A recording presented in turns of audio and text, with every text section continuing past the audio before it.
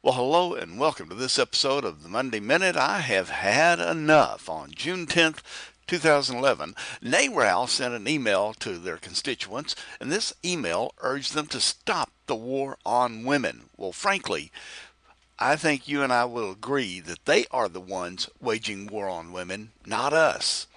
Well, in their new tactic, they are copycatting the steps of the famous I Am 71 campaign, where thousands upon thousands of pro-lifers posted a photo of themselves holding a sign saying I Am 71, representing being one of the 71% of America who are against abortion. Now, a little background about the 71% is that back in about 2008, 2009, a Zogby poll showed that 71% of Americans opposed taxpayer-funded abortions. Over two-thirds of America being against abortion funding by you and I, the taxpayers, and yet NARAL is pushing to attack us, that we're having a war on women, so they call their campaign Stop the War on Women. Well, while thousands participated in the I Am 71 reports, did you know that not only the videos were placed on Operation Rescue's site, every member of Congress was contacted with a link to that movie? Well, what are NARAL doing today? They are saying to their email list,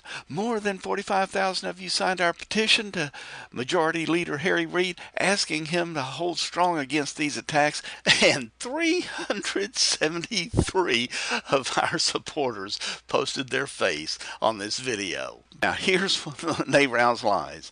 Anti-choice senators are preparing to move the war on women forward. Their bills could spur the Internal Revenue Service to audit rape survivors who seek abortion care, deny life-saving abortion care to women, and effectively end private insurance of abortion services. Life-saving abortion? What an oxymoron. What deception. When they focus on that 1% of medical emergencies that might truly be something about saving a life, the fact is they're attacking those who are against all abortions. Well, the fact is that no abortion is life-saving. Every abortion destroys life. Now, here's their action plan. They're saying send an email using their form, of course, to their U.S. senators, and so they can attach a movie link to tell them to see this movie. They'll stop the war on women and how it impacts everybody.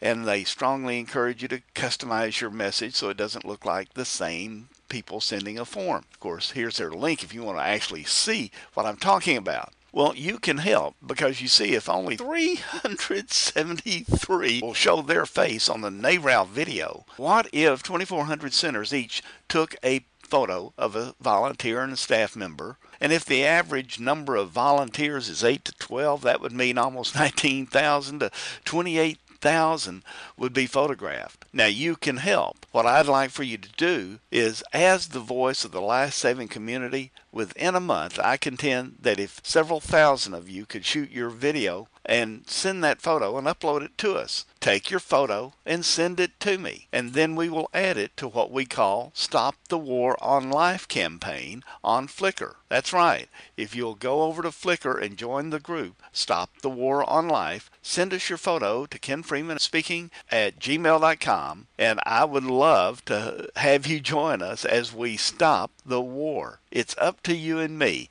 Now, thanks for listening to my little statement here on NARAL. Share it with everyone you know, and keep up the good work you're doing. You are making a difference, and the other side just can't stand it.